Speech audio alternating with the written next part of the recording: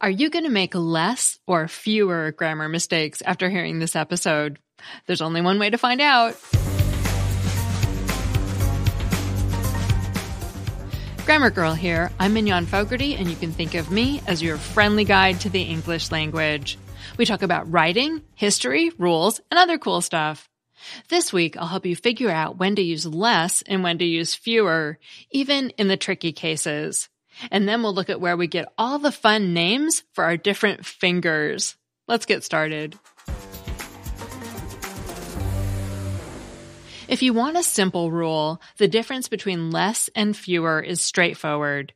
The traditional advice is that fewer is for things you can count, and less is for things you don't count. So you can count M&Ms, glasses of water, and potatoes. So maybe you eat fewer M&Ms, serve fewer glasses of water, and buy fewer potatoes for the salad. But you can't count candy, water, or potato salad. So you eat less candy, observe that the lake has less water, and make less potato salad for the next potluck. As I said, that's the simple rule, and the one you'll hear most often. But another way to think about the difference that also takes care of some of the exceptions to the simple rule is to use less for singular nouns and fewer for plural nouns. The Chicago Manual of Style recommends using the singular or plural framework, as do I. For the easy nouns, it works the same way. Candy is singular, and you use less candy. And M&Ms is plural, and you use fewer M&Ms. Time, money, distance, and weight are often listed as exceptions to the traditional can you count it rule, because you can count them, but they take less. And when you use the singular or plural rule, time, money, distance, and weight all fall in line. They aren't exceptions anymore. They fit into the rule. For example, although $1,000 is certainly countable, a bank teller will do it for you gladly, we routinely ignore that fact and think of it as a singular amount.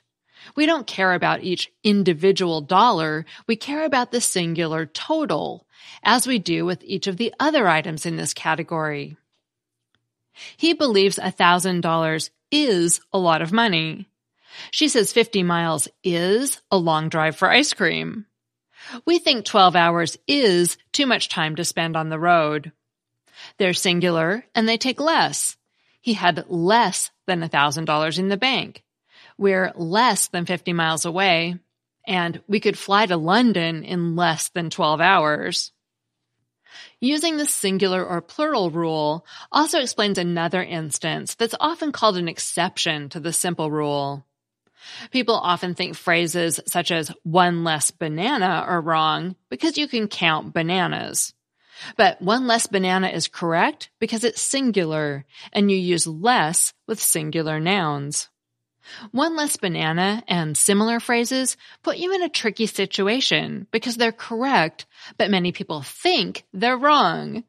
For example, I got grammar-related complaints after Gardasil launched its one less person affected with HPV ads because many people thought it was grammatically incorrect. So I recommend avoiding the construction whenever possible. It's better to rewrite your sentences than to have people think you've made a mistake, and better than knowingly using the wrong word by writing one fewer X. You really can't win whether you write one less banana or one fewer banana. So rewrite. Instead of telling your caterer we need one less banana in the fruit bowl, avoid the controversial sentence by saying take one banana out of the fruit bowl. Now, I know some of you are also wondering about those ubiquitous grocery store signs that read 10 items or less. Well, they aren't the clear-cut abomination that many people believe them to be. Although Garner's Modern English Usage says 10 items or fewer is the correct choice, other reference books, such as Merriam-Webster's Dictionary of English Usage and the Cambridge Guide to English Usage, note that the admonition that writers should not use less for countable items is relatively new, beginning as the personal opinion of one usage writer from the 1700s. And the Oxford English Dictionary has examples of less being used with countable items, going back to nearly the dawn of printed English and continuing to this day. I find it impressive that the first citation of less being used with a countable noun in the OED comes from King Alfred the Great himself. He was the great promoter of English over Latin, and in the year 888, he wrote about less words. Now, language researchers tend to believe that using less with some countable nouns is natural, and that the restriction against doing so is constructed and forced.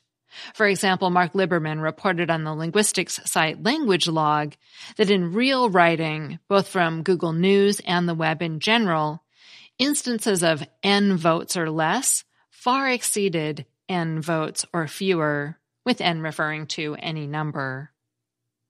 The words much and many also reveal something about our grocery store signs. They're a lot like less and fewer. Much is generally used for things you can't count, and many is used for things you can count.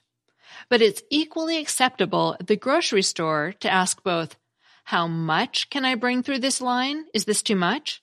And how many can I bring through this line?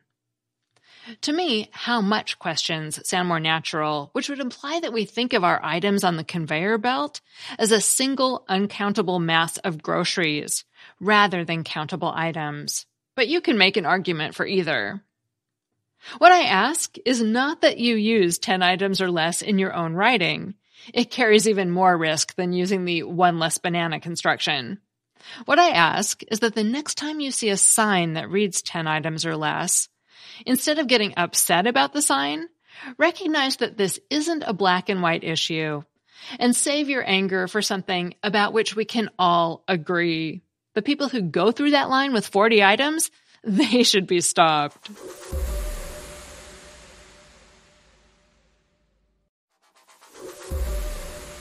Have you ever wondered why our fingers have the names they do, and how much they play a part in our colloquial language? Well, our fingers have lots of names, both common and medical, and even more idioms that include these names. As humans, our fingers are so unique that we've taken to naming them and using them in many common expressions. So let's give a hand to our fingers. First is the thumb, which is typically known as the first digit. Thumb comes from the Old English word thuma, from a Proto-Germanic root meaning thick or stout. Incidentally, some people insist on calling the thumb a digit rather than a finger, but it is typically known as a finger by the medical community, according to the Medical Today website. But however you refer to it, thumb is really the only common name for it. Other medical terms for the thumb from Latin are pollex, spelled with either an E or a U before the X, which comes from a verb meaning to be strong, and digitus primus manus. Idiomatic expressions in English that use thumb are plentiful and colorful. You've probably heard the expression to have a green thumb, which means having a knack for gardening or taking care of plants. The opposite being a black thumb. Or thumbs up, which is a common verbal and physical sign of approval. And then there's under your thumb, or having something under your control or influence. And to be all thumbs, meaning to be klutzy or clumsy, guilty as charged. One expression, rule of thumb, has sparked much controversy. Merriam-Webster defines it as a method of procedure based on experience and common sense or a general principle regarded as more or less, but not necessarily, completely accurate. Some people believe that it came from an old British law that allows a husband to beat his wife with an object not thicker than his thumb. However, this story has been strongly refuted by etymologists, those who study the origins of words. According to Dave Wilton of the Word Origins site, rule of thumb, which actually uses thumb as a unit of measurement, dates back to 15th century Scotland. According to his website, the use of thumb in this context, quote, stems from the fact that the distance between the tip of a person's thumb and the first knuckle is more or less 1 inch in length, and the thumb can therefore be used to give a rough estimate of an object's length, unquote. And an interesting note, the words for thumb and inch are the same in many languages, including pulgada in Spanish, palec in Czech, dum in Dutch, and pouce in French. Second, we have the index finger, commonly known as the pointer, index, first, trigger, or forefinger, or digitus secundosa in medical terms. According to the JSTOR Daily website, index comes from an Old English word meaning to show, which makes sense since many names for this finger have to do with pointing, hence pointer finger. Quote, in Anglo-Saxon times, it was known as the scythe finger for reasons that are murky, and as the shooting finger because it was used to draw back a bowstring, unquote. With the advent of modern weapons, the now common term trigger finger makes sense. Perhaps one of the most amusing nicknames for this finger, according to JSTOR, is pot licker, given how we love to scoop up sauce with it, or in my case, queso, a nickname after my own heart. Next up, the middle finger, also known as the long, tall, halfway, and third finger. Its central position in the hand is the obvious reason for its most common name, middle finger. Because of its length in relation to its neighbors, this finger also has received fun but less common nicknames like the high grass and the tall Turk. Now, the middle finger has a bad reputation because it is infamously used in a vulgar and offensive gesture to show our disdain for something or someone. According to the Strong Language blog, this gesture actually dates back to ancient Rome and maybe even ancient Greece, and was known in Latin as the digitus impudicus or obscenosa, the shameless or lewd finger. It's worth noting that this gesture is considered offensive in many cultures, so be careful. Colloquial expressions for this crude gesture include to give someone the middle finger, or just to give someone the finger, to flip someone off, or to give the one-finger salute. The origin of another term for this gesture, to flip someone the bird, is unclear, but the earliest recorded use is from 1967 in Broadside magazine, according to the Idiom website. Now on to the very symbolic ring finger, also known as the fourth finger. According to several sources, the term ring finger goes all the way back to 2nd century Egypt and has to do with the heart and love. This is why we typically wear engagement and wedding rings on this finger, although whether you wear them on the right or left hand depends on which country you live in. The ring finger has also been linked to medicine. Ancient Egyptians and later the Romans believed there was a vein in the fourth finger connected to the heart, called the lover's vein. This theory, although false, led this finger to be linked to medical terminology. According to JSTOR Daily, quote, doctors would use the ring finger when applying treatments, which inspired the term doctor finger, healing finger, heart finger, and leech finger. The last because leech was another word for physician, unquote. Yikes. Finally, we have the pinky, spelled with a Y or IE at the end, also known as the little finger or digitus minimus manus in medical terms. Pinky comes from Scottish English, originally from the Dutch word pink, meaning little finger. Not a lot is known about its deeper origin, but some etymologists believe that it has to do with the diminutive suffix y, which is used in English for small or cute things. As JSTOR points out, this little guy is the, quote, lovable runt of the hand, unquote. Think about the expression to have someone wrapped around your little finger, which means to be so endearing to someone that they can't resist your wishes or demands. And here's an interesting note. In some languages, the fingers represent family members.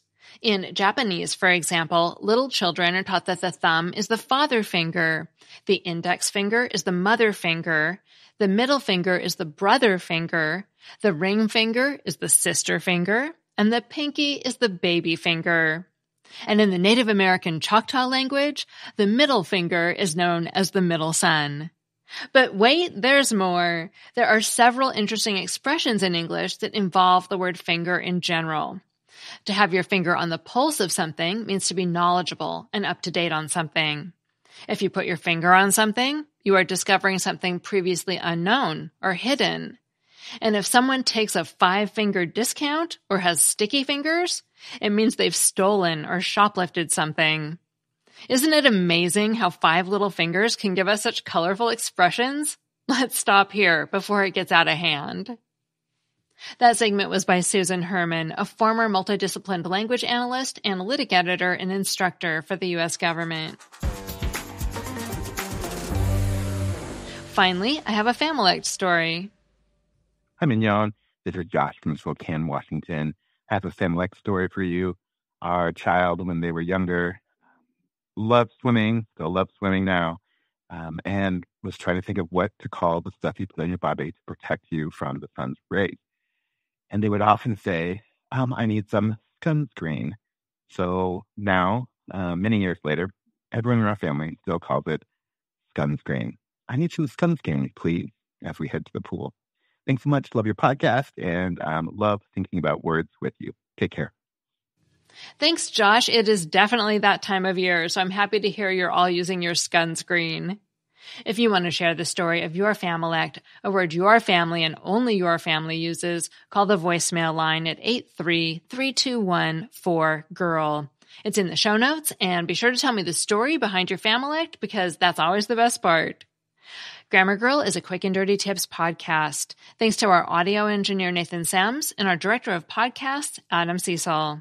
Thanks also to our digital operations specialist, Holly Hutchings, our ad operations specialist, Morgan Christensen, and our marketing associate, Davina Tomlin, who's trying and perhaps failing to learn to juggle. And I'm Mignon Fogarty, better known as Grammar Girl. That's all. Thanks for listening.